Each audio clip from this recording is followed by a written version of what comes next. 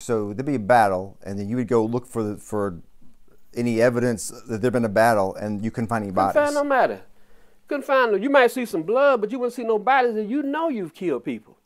But what they did was they drag them back down in a hole. Some of those holes were like for like staging people, but the other ones were escape holes, and they would run 2 miles long, and they would be double decker.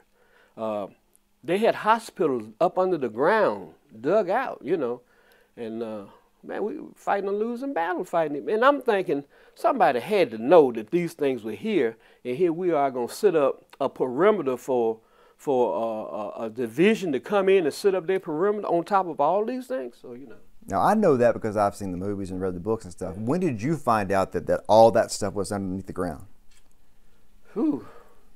Did you know during the war? Yeah, because see, we'd have tunnel rats